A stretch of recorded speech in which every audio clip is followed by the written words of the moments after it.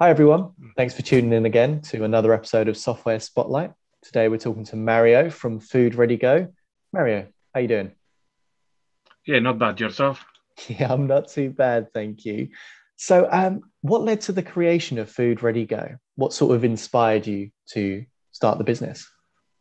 Well, it was a combination of years of working in the catering industry myself and the necessity of solving a real issue. It's a massive food waste issue in the catering and hospitality industry. Up to 2019, we had an average, which is the last time that we have reliable data before COVID. The whole of the industry, it was literally wasting 2 million tons of edible food waste every year. Um, and that's something that I experienced myself working with large facilities companies that we provide catering services.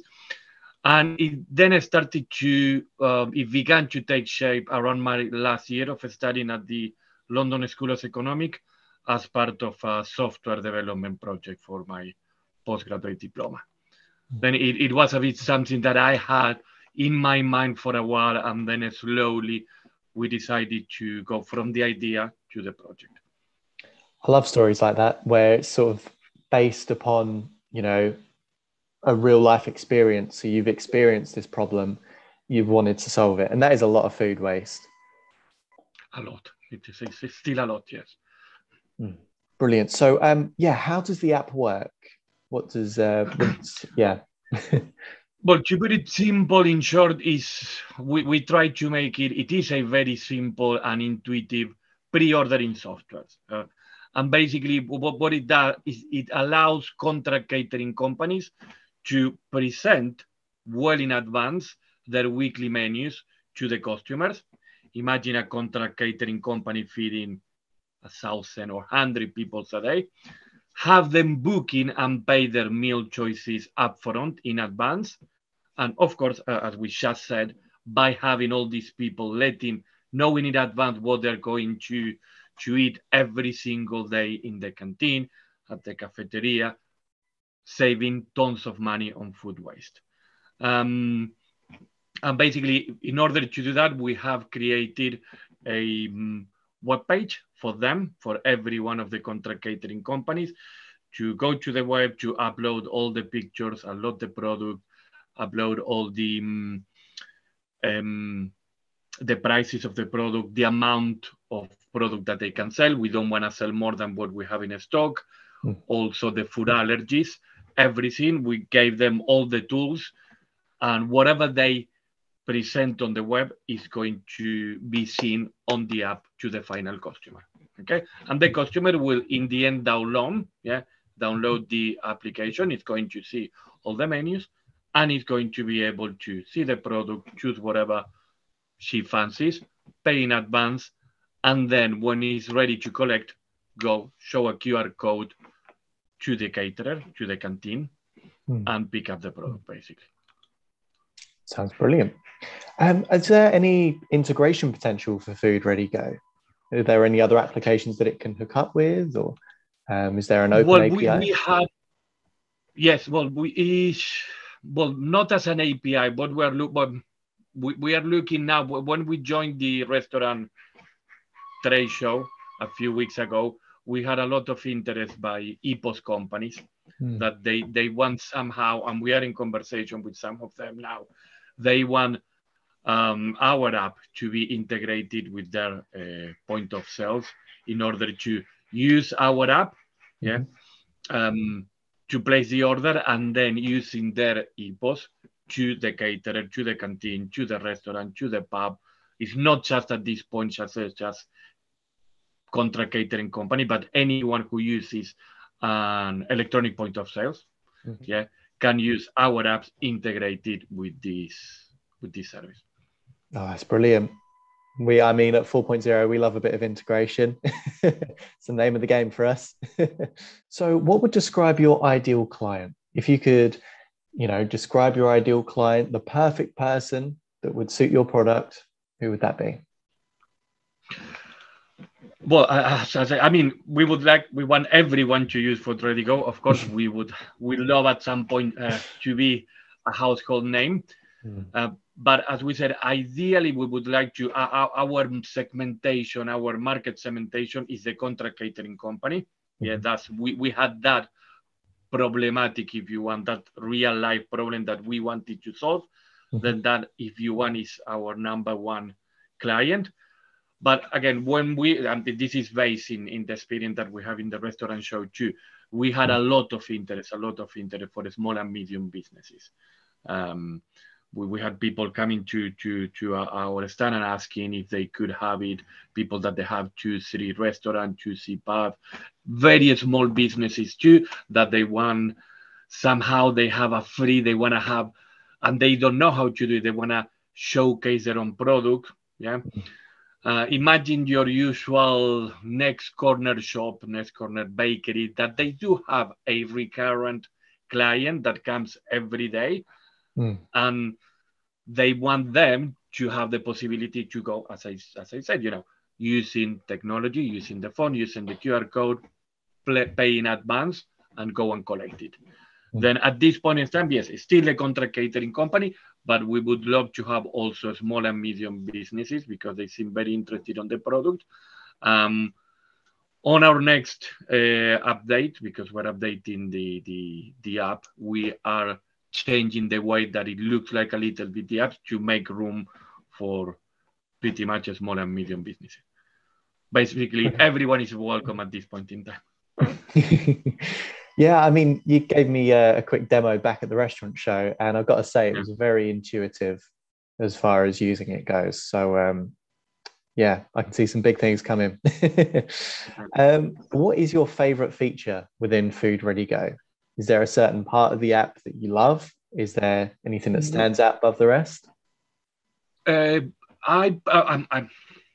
course, I like the whole of the app, but the part that I personally really, really enjoy a lot is the pre-ordering, the pre-check-in. If you want a new term for us, because basically we wanted to empower the person at work to decide when to go and collect. In general, people, they have the frame mind because of all these delivery services nowadays. You go, you pay, you go, and you have it delivered. And it does work for some cases, but not everywhere. As I said, for small businesses, it may not ideal always. And also, again, if we are at work, we want to decide when we go and collect. Maybe we're at work, our meeting is running late, we cannot go to the canteen 12 o'clock. We're giving them now the possibility by clicking the check-in and using the pre-check-in key to let the canteen know that Mario or Jordan is coming to pick up the food. And that gives a little bit, if you want, of empowerment and control to the final user. Especially nowadays after COVID, at work, for instance, we have people that they are coming just 2-3 times to work. Let's say this is the usual example that I normally give, considering that we are in the UK. Friday, efficient cheap days. I know I want to go to work. I'm working on Friday. I really don't want to queue at the canteen because I'm together with a lot more people. I go prepay in advance. When I'm ready to collect, even if it's 11 o'clock, 12 o'clock, 1 o'clock, I already pay. I'm helping the catering company to don't waste food. But also from my side, because I'm using this new feature that we introduced, I can go there, show my QR code, no queues, go collect my food, and then I go. And it gives you something extra if you want. It's like it benefits both parties in that sense. Yeah, you're helping them with their inventory management, but also it's more convenient for you. Yes, exactly. Yes. Brilliant. We did lightly touch on this, but are there any new features or updates on the way? I know you mentioned there was going to be some more aesthetic changes as well. What we would like to introduce, but that's hopefully for next year and depending, our expansion, basically, we would like to introduce NFC technology. At this moment, we're using the phone and the QR code, which is typical because everyone has a phone. But because we are also serving schools, we want to use bracelet for some school, for the students, to go and do exactly the same, but using a bracelet. And we want to introduce, pair it with NFC technology. And hopefully, if we've got enough, if we grow and we've got hopefully hundreds and thousands of small and medium businesses, we would like to add geolocation in order for the app to tell you the nearby shops that they have joined FoodReadyGo. But that's hopefully for next year. Sounds pretty good. So if someone who was watching this video wanted to start using FoodReadyGo right this very second, what would be their first call of action? Well, they can go to our website. They can go to the section book an appointment. We have a calendar. Can go there, choose for how long they want to have a meeting. If there is 15 minutes, half an hour, 1 hour, they choose the day and they can book themselves a meeting with us. They can choose if it has to be face-to-face or if they want to be on Zoom, like our meeting. Or maybe the old-fashioned phone call. If they don't want to email, if they don't want to book any appointment online and they prefer a phone call, they can start doing that.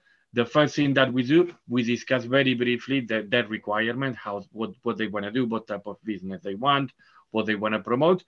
It takes 3-4 days, tops 1 week, depending on the size of the business, to set up the accounts. We normally show them how to use, even if it's super intuitive.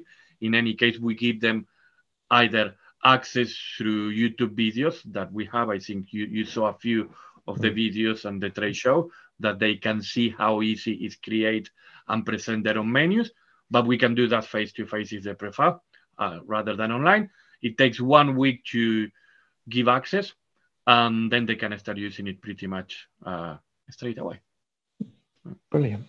Well, Mario, it's been absolutely brilliant having this chat. Thank you for coming on. Thank you. Thank you for having me. No worries. Well, I hope you have a good day, and I shall see you all next time on the next episode of Software Spotlight. Yeah. See you next time.